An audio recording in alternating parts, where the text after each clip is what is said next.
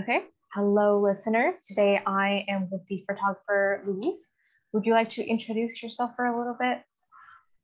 Yeah, of course. So my name is Luis Aceves. I am a first generation immigrant. My parents brought me here when I was 8 years old. So Wow. I've spent most of my life here in Atlanta. This is where I'm based. Um, but I try to take a lot of inspiration from my culture. So I like it's one of my biggest drivers is where I come from, and I focus a lot on my photography. Actually, one of my biggest influences is Frida, and because she did a lot of self-portraiture, and so I take a lot of inspiration from her work and try to show my story and the story of people like me who don't have a voice through my Mhm. artwork. That's awesome. How did you first get introduced to Frida and her works? Um, I don't even know. I think that she's just always been a such a huge fixture of art and culture, specifically for Mexican people, that Hmm. I don't remember necessarily a moment where like there wasn't one specific moment that she changed me or influenced me. She's just always been there. It Hmm. wasn't until I was a teenager though that I started really like learning more about her and her struggles and the fact that she used her art as a way to basically deal out her trauma, and that connected a lot with me. That's awesome. Was she like a source of inspiration or motivation for you to get into the artistic realm of things? I think that I don't know how to describe it. I think that she gave me, it made me feel valid because a Hmm. lot of, especially in photography, most photographers photograph other people. Um, and most photographers, I mean, I do do work with other people, and I do, do photography that's a little bit more commercial. But when I, at my core and my personal art is all self-portrait, and when I started doing research on her main, like the one thing that really stuck with me is the reason that she paints herself over and over is because what else is she supposed to paint? She only knows herself. Like you're the Hmm. person who knows herself for like the best. So of course that like her subject, she painted what she understood, and what she understood was herself, and that always kind of like stuck with me. Especially I was a very awkward and quiet kid as a very obvious, I mean, I had a lot of femininity aspects to me that were very quickly um, told to me was a bad thing as a Hmm. boy in the world. um, and so as a queer child, I didn't have very many friends, and I wanted to take pictures, and I didn't have anyone but myself. So it was an accident that I started doing it, and she kind of made me feel valid because she was somebody who was famous for doing what I enjoyed doing, which was just making myself look different and then photographing it. I don't have any artistic talent in painting, so it was kind of like my way of painting by myself. I see. That's awesome. And yeah, I do think it is very important to just have this source that you can tap into to make you feel valid as a person. Mhm. I've noticed that you have a lot of affection for like blues, pinks, and yellows as dominant colors in your photography. Is there I any do, reason yeah. why you gravitate towards those colors more than like secondary colors? I honestly have no idea. It's really strange because it wasn't until because you're not the first person who's pointed this out to me. But I'm sure you've noticed if you've gone through any of my anything on my Instagram, Yeah. I'm really drawn to monochromatic images. I'll pick one specific color and the whole image is based on that. One of my favorite projects that I did during 2020 was my Pride project. I Oh, did yeah. the original. I'm so proud of that whole series, and it was really cool to have a specific, because I did the original Pride flag. And I did one single, like I did a portrait for each one of the colors. But for some reason, I'm literally right now, I'm wearing a pink beret and a pink shirt. I'm just drawn to, there's something about cool tones that just kind of bring me in, and the lighter colors I think is a little bit of rebellion as well, because for Mhm. so much of my life pink is not for boys, baby blue is, not for boys, all these colors that I thought were beautiful and I was told that I could not wear. um, Now as an adult, I wear them almost as a form of rebellion, as a claiming, no, these Awesome. are, yeah. So I'm not really sure why I'm drawn to them. I just find myself, I don't know why, just collecting pink, light blues, teals. I just love that, like, yeah, just colors that were essentially being told that I could not have them. So now I overcompensate probably. Yeah, I think you honestly own these colors, especially that baby blue and the soft bubblegum pink. Like Hmm. you look great in them. Also, Oh, I thank think you. that as an artist myself, I just feel like you don't pick your favorite colors just kind of pick you in a Yeah. way. Yeah, I'm just drawn to them. And it's not like I ever made the conscious decision to collect so much pink in my wardrobe. Mm-hmm. There was a couple of years ago. So I worked before I stopped. I my goal was to actually work in fashion. That's Oh, actually, really? yeah. So I'm really, I love fashion photography. I mean, I photograph myself and I style myself. But I worked in retail for a while, and I was working towards being I was a stylist in a store, but I was working towards like high end. I'm really drawn into, I mean, I can't deny I love designer clothing. Mm-hmm. But then there was a point where it just was not really vibing with who I was becoming. So I stepped away from fashion. But I mean, obviously, it's still going to be a really big part of my life. But there was about a 2 year period where I think they call it millennial pink. It was like a soft pink, got Real pink. super, super popular. Yeah, it got super popular. And since I was working in fashion, there was just an abundance of pink. So I just collected it and collected it. And that's honestly why you find a lot of my pictures have so much pink in it. Because when I was working in fashion, I had the ability to be around clothes all day long. And I worked in women's clothing stores mostly. So Mm-hmm. a lot of the clothing that I wore was a little bit more feminine, or um, just like that pastel colors. But they don't really make a lot of men's clothing.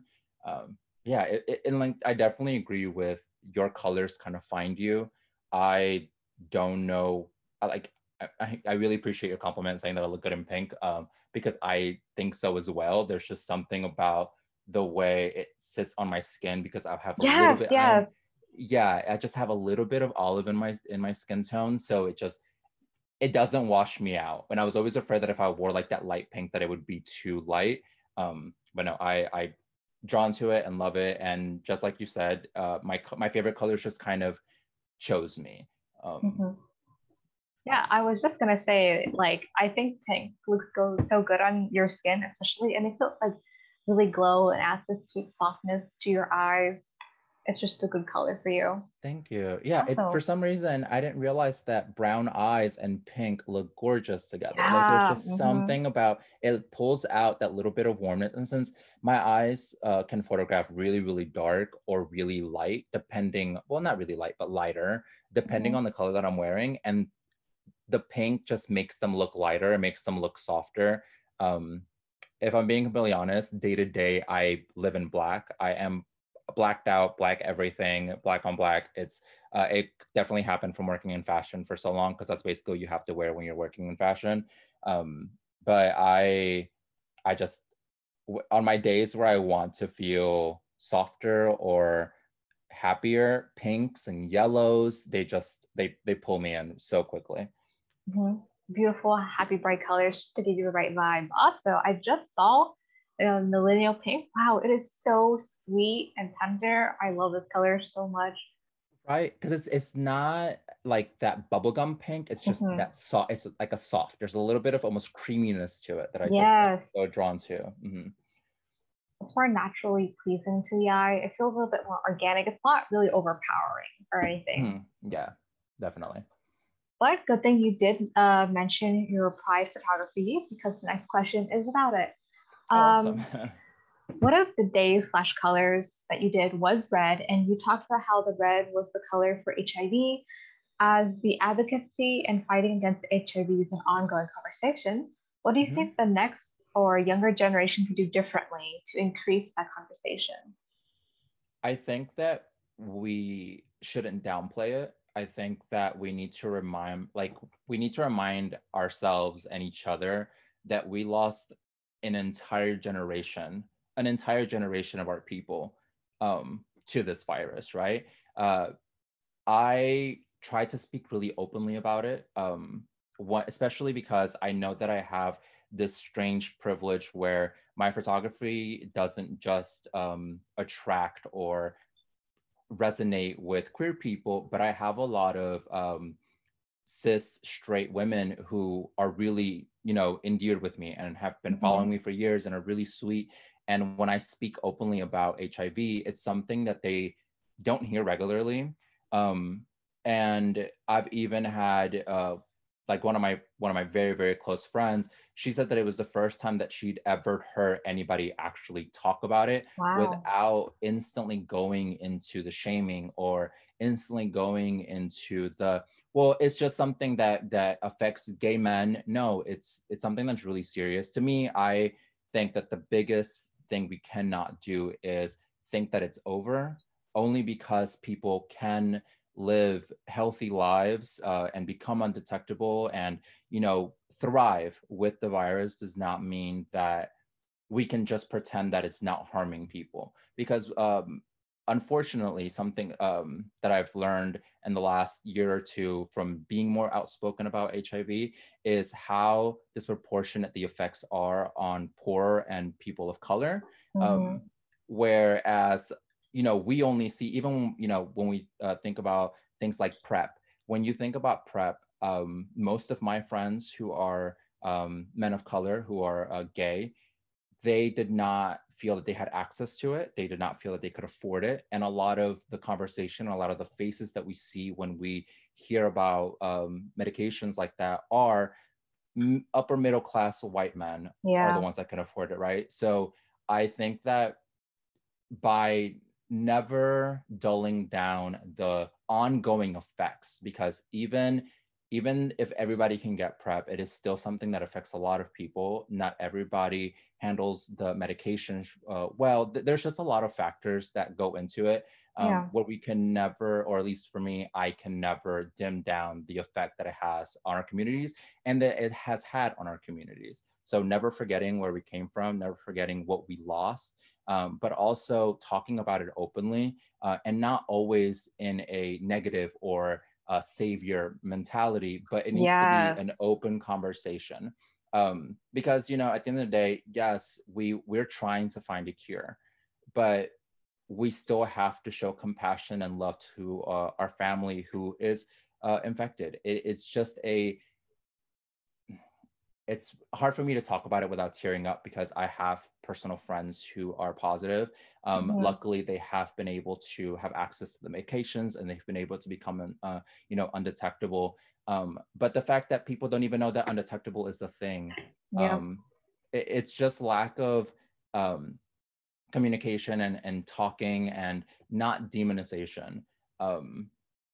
We can't pretend that it hasn't affected and that it's not continuing to affect people. So I definitely think that the biggest thing is just constantly remembering, even if, you know, and I'm being very optimistic, in 10 years, we're able to fully, you know, find a cure and are able to, we have already lost a lot of people to this. And when you forget how things can affect our communities, it can happen again in other ways.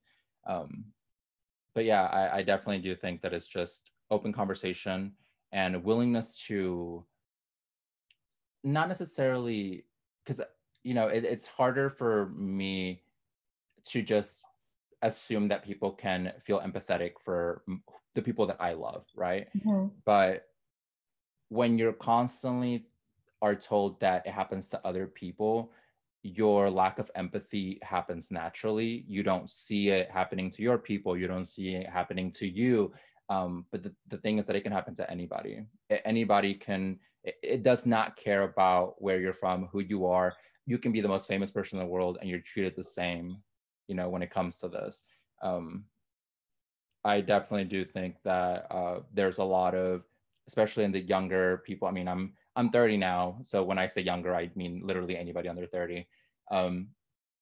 But there's a lot of pretending that it's not happening anymore, or basically, if you don't talk about it, it doesn't exist, and that it can't be like that. It just can never. I just don't think that we'll ever be able to find a cure if we don't delve into the issues fully and don't sugarcoat it, if that makes any sense. Yeah, it does.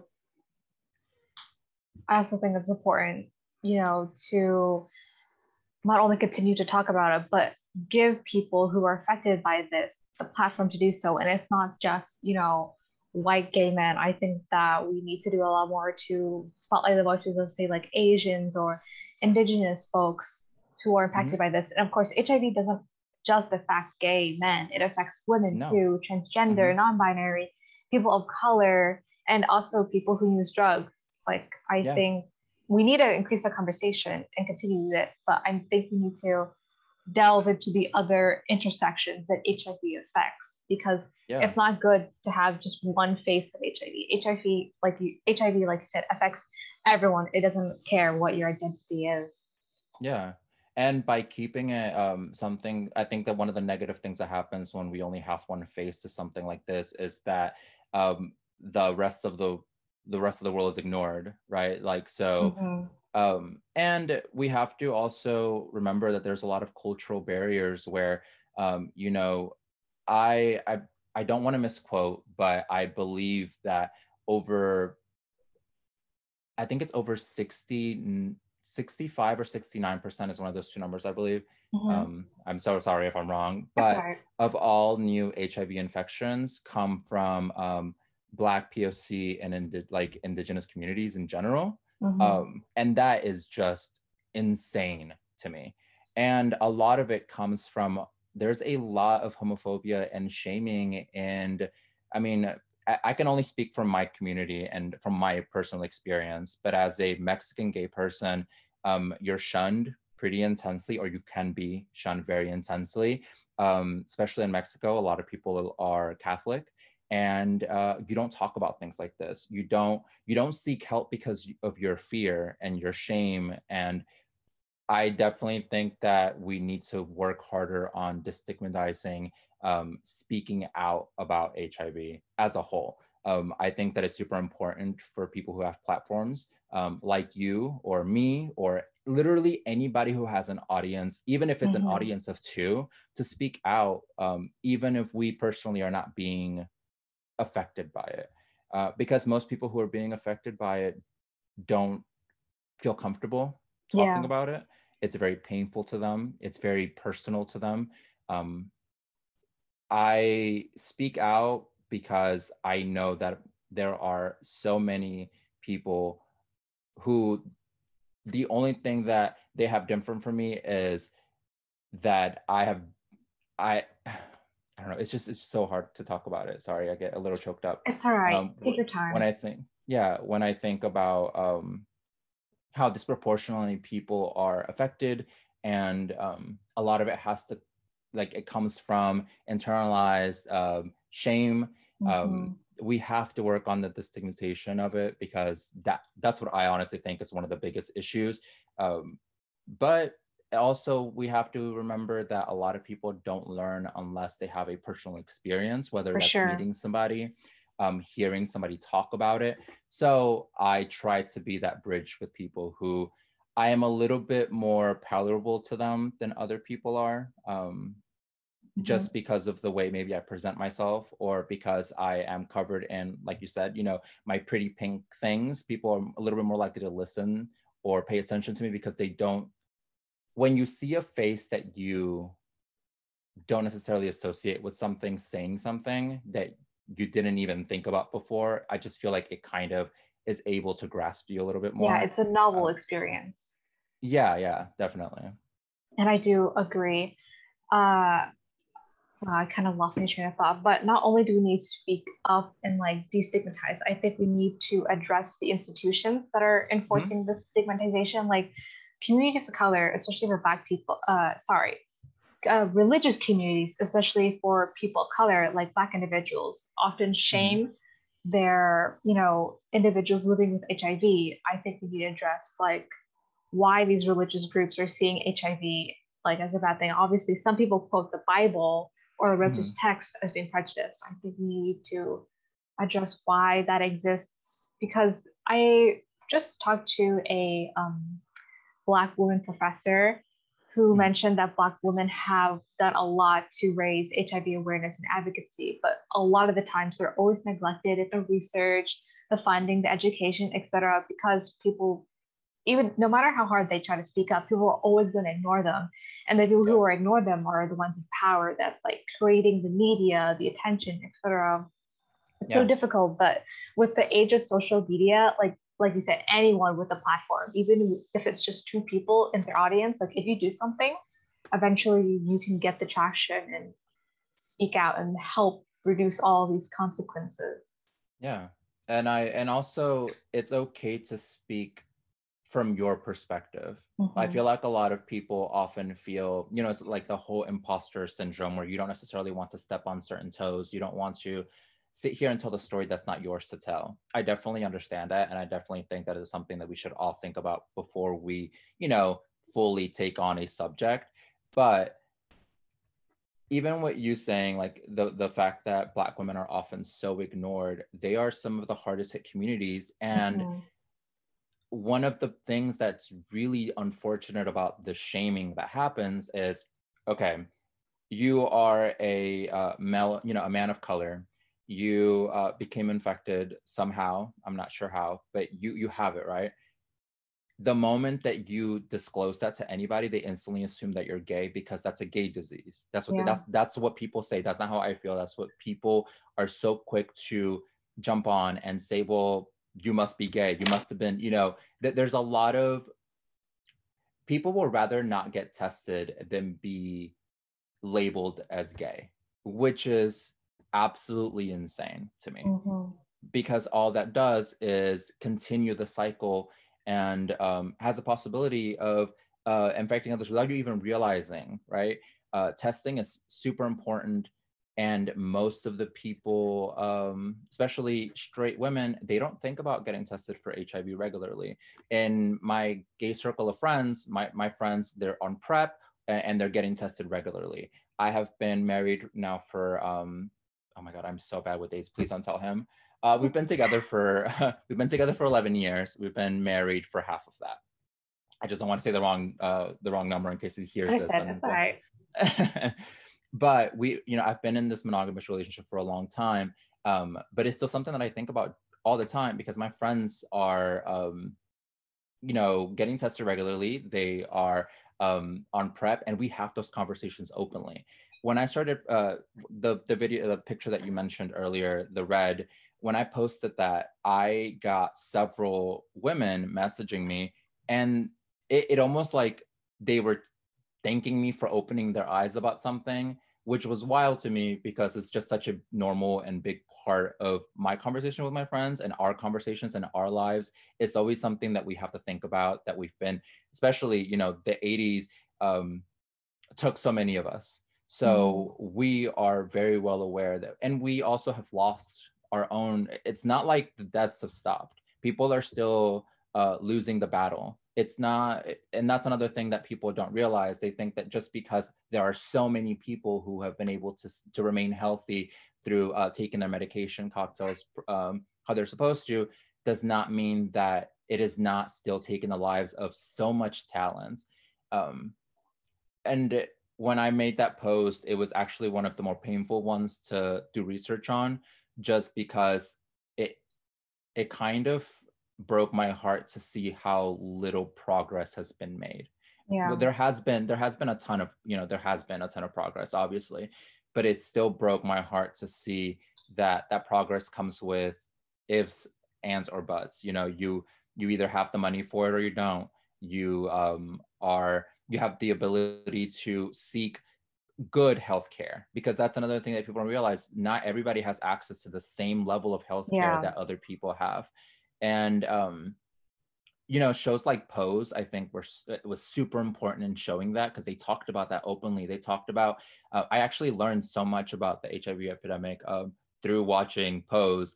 And that just blew my mind. The fact that so much of this conversation is under wraps and you have to seek it out, I think is one of the biggest detriments to the movement. For sure. And what you're saying reminds me of how the silence towards HIV and assuming the epidemic is over because many people are able to take the necessary medications, is very similar to the response to COVID. Many people just want major health crises like these to be over, and they're willing to be silent about it just to, quote unquote, go back to normal or assume everything is fine again. But all they're doing is just further endangering the lives of people who are poor, of people who don't have access to these medications, and especially communities of color. Yeah, I definitely agree. In fact, I think that's why when this started happening, it almost felt familiar, because especially, you know, with the whole with when the vaccine came out, there were some from my circle of friends, almost all of them were like, we're going to get it because we want to stay healthy and we want to get back into our regular lives because we have elderly parents. You know, one of my really good friends, his mother is immunocompromised, so he did it to protect her. And then we also had others who were weary of it, and I understand the hesitation. However, in my life, I could not be around people and act like, even if I don't get sick, I could just not fathom getting somebody else sick, especially my mother, or my dad, or because my parents don't have resources like that. They don't have health insurance. And it sounds, I mean, when you say it out loud, it's pretty depressing, right? Like, they were trying not to get sick, not because they don't want to get sick, but because they couldn't afford to get sick. I understand, yeah. And that's another thing that a lot of people aren't realizing, that's also being super heavily skewed to affecting poor communities and people of color really harshly, because they don't have access to people. And you see these other, you know, you see these wealthier individuals who refuse the vaccine and then get sick, but have the access to the good healthcare, and they're fine. And so it's definitely parallel to it on a very different scale, but I think that it has shown how lack of valid and real information can really affect people. I cannot fathom the amount of misinformation that was happening in the 80s when HIV really started, you know, tearing through our community. But I think that this has shown, if this can affect anybody, including children, and people still act like it's not a big deal, it makes me sad for just how alone the HIV people felt when it was happening. Like during the epidemic, because I don't know if there was this film that I watched a couple of years ago, and it's about the ward. It's a documentary film. And it's the main ward in San Francisco. And it's basically the stories of the nurses who were working in the ward. And they were signing up for a job where they did not fully understand how it was contracted. They did not understand how it was passed from person to person. And they put their lives at risk, because without any knowledge, you know, you have to take the risk to take care of people. And I don't want people to forget that. I don't want people to forget just how much we've lost, just because for a long time the rhetoric was, it's a virus for gay people, it's a virus for gay men, just gay men. That's the thing, is that they're completely ignoring the fact that there are a lot of women who become you know, through drugs, are exposed to it through drugs, or a partner who is not getting tested regularly because it does not care about your gender or your sexuality in any way.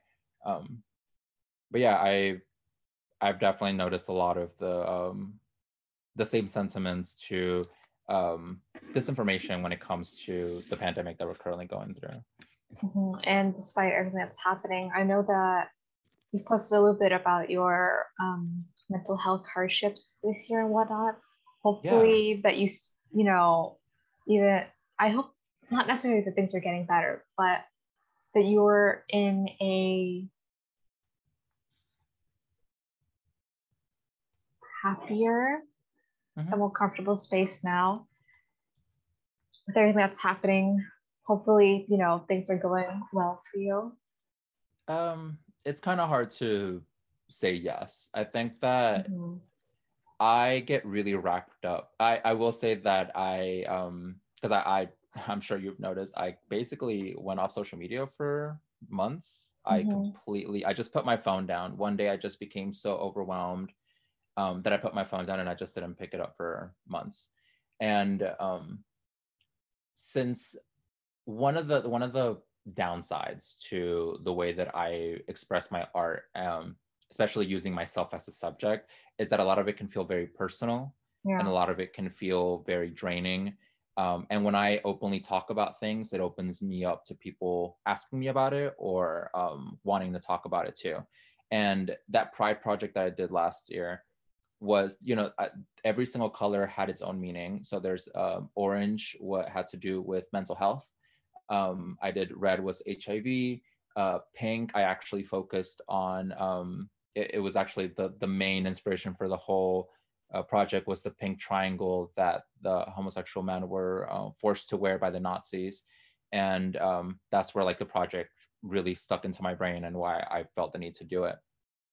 So when I was, posting these things up, while it was very cathartic for me to get out all these emotions, it was also, my DMs were filled with very lovely but heavy conversations.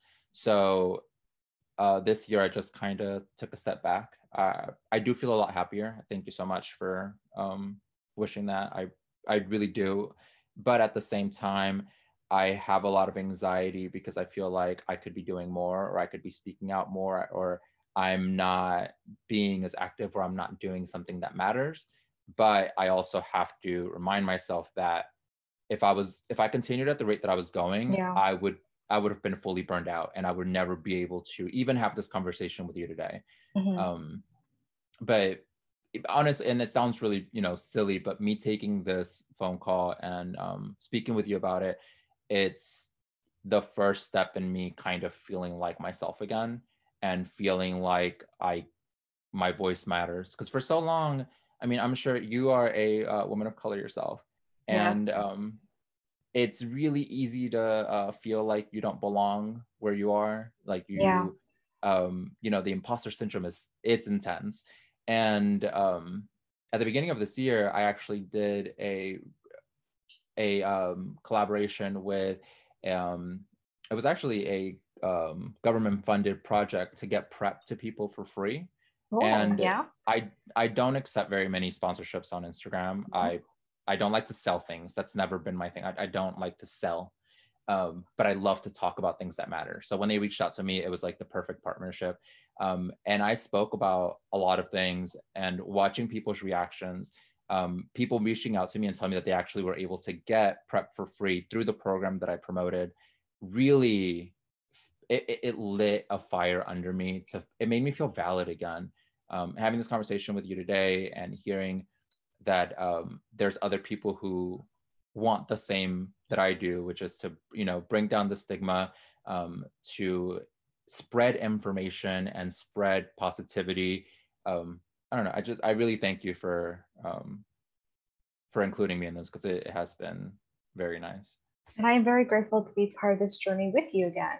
For this project, I was very excited to finally be able to speak to someone who uses art as like their passion, their hobby, etc. Because as an artist myself, I know how draining and vulnerable it can be to like put yourself into your work and feel the associated burnout. And so I was curious to know, like, what was your attachment with your art, and what did your photography mean to you, or how you expressed yourself? And it was really insightful to always hear what another artist's life is like, so to speak.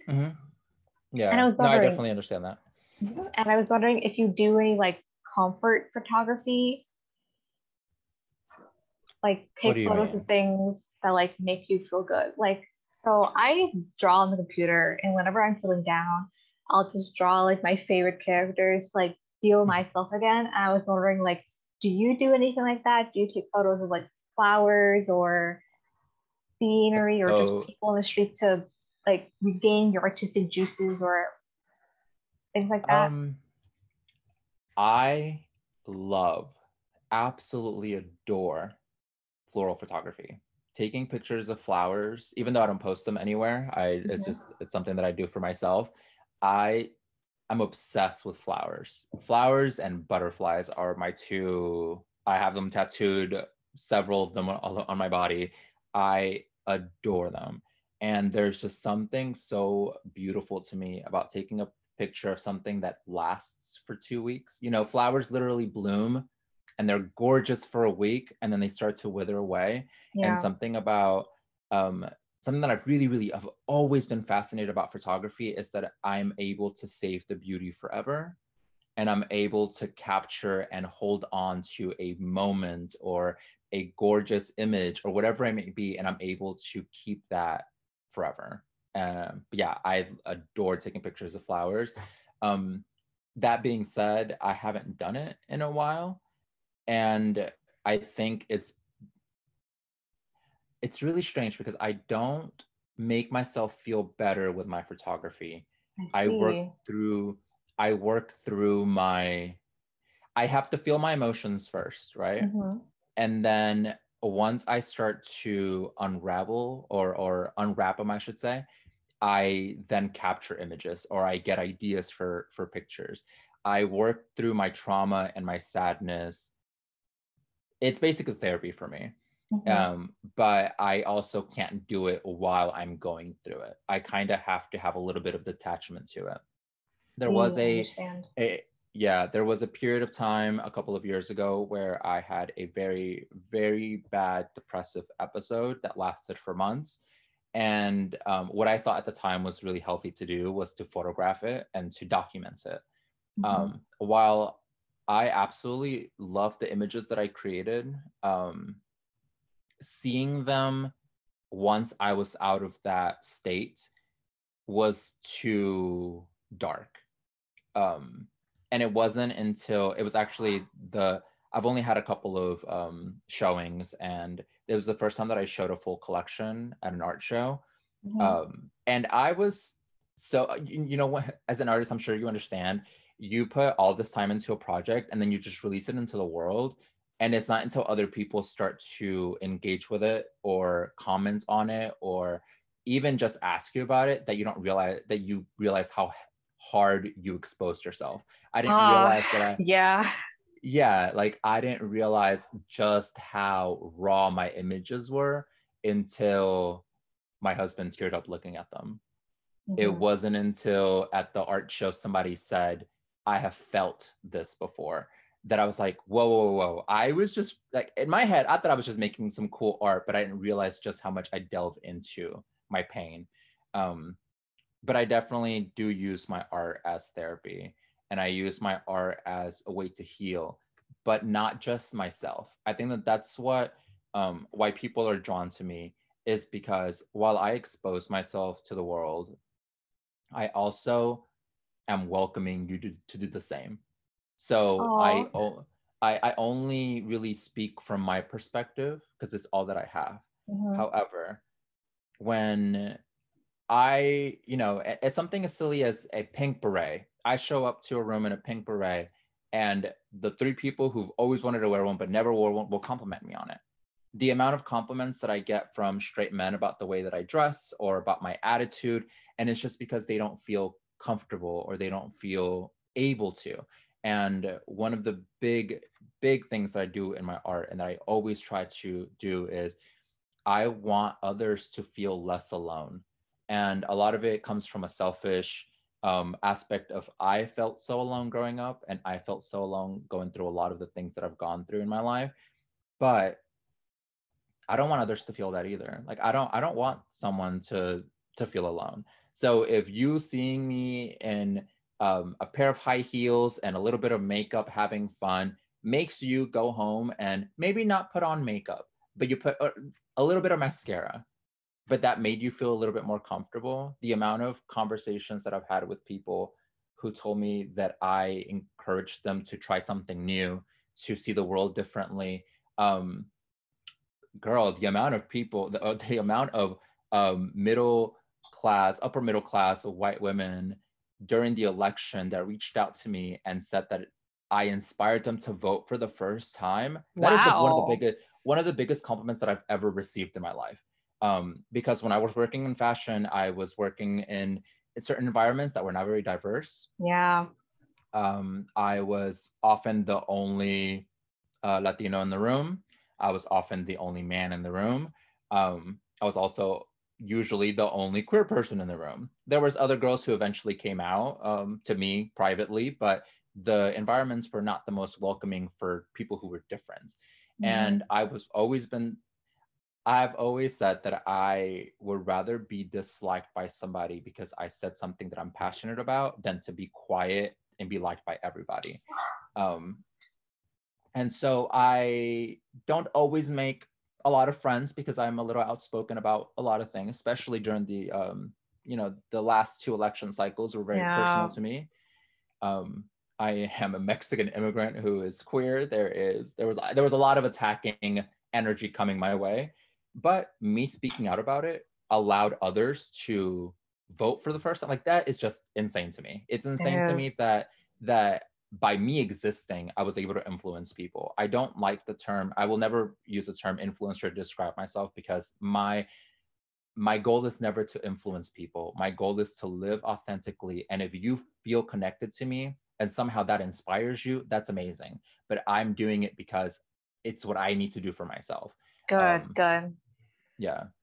I would say, like, I almost teared up in a few parts that you were talking about, because, like, I don't know, hearing you be introspective and like reflecting on these thoughts, it just made me feel really supported. And there were things that you spoke about that I myself felt like, hey, I can relate to this.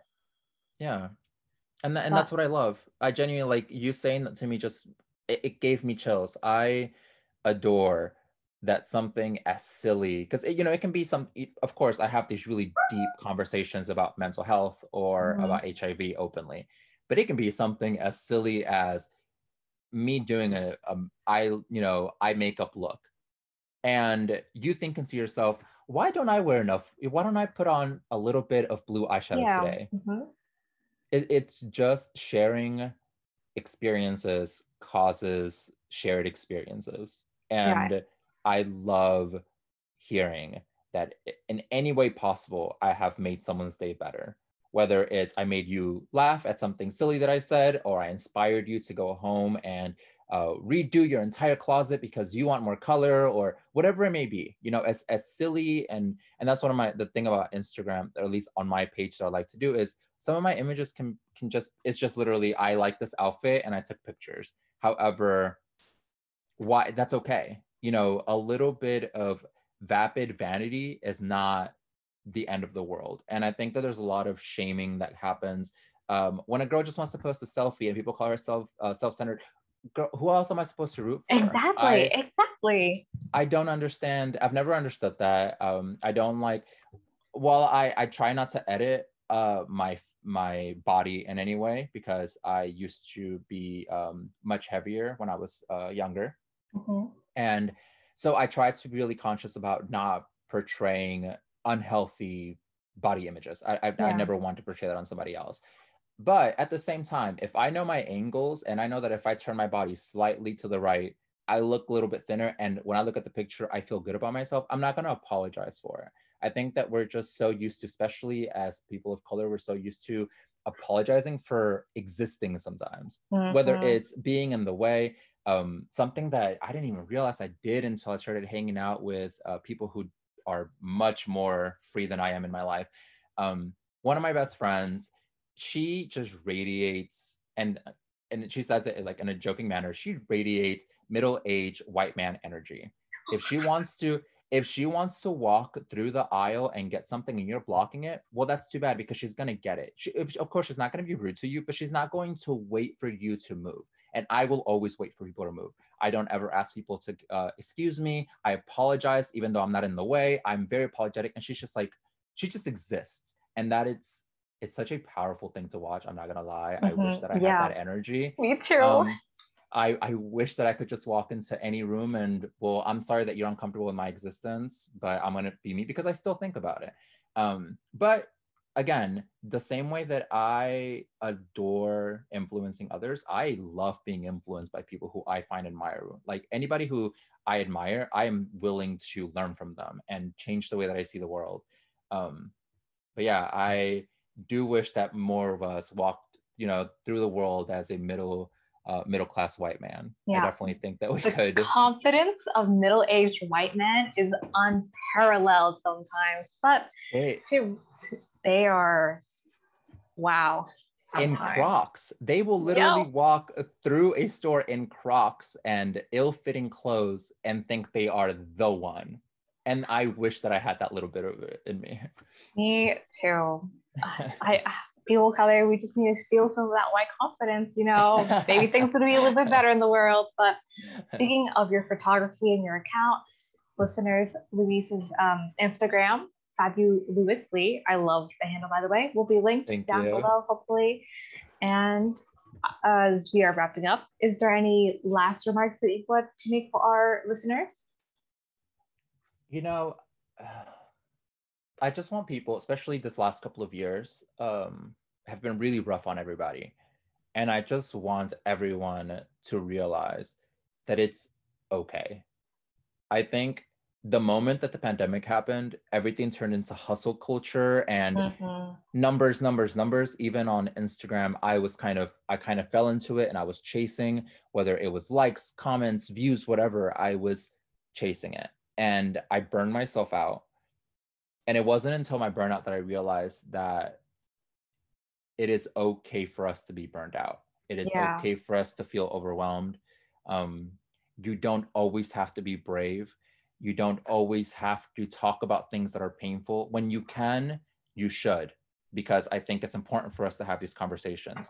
But if one day I wake up feeling really bad, I'm not going to force myself to be an advocate for everybody that day, because I can't be an advocate for myself in the moment. It's okay to take breaks. It's okay to ask for help. It's okay to feel helpless, but just know that you are not alone.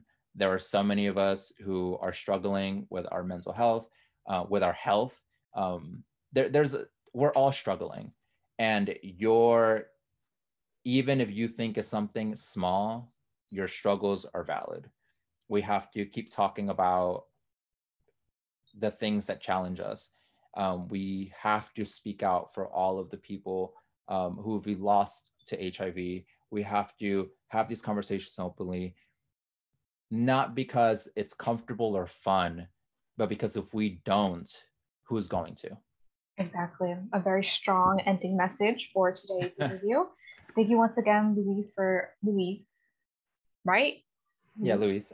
Luis, thank you very much for talking with us today. And for me, especially, I know that I was definitely empowered and supported by your words. And this podcast will be released sometime in the future, or right now, according to when you're listening to this, viewers. But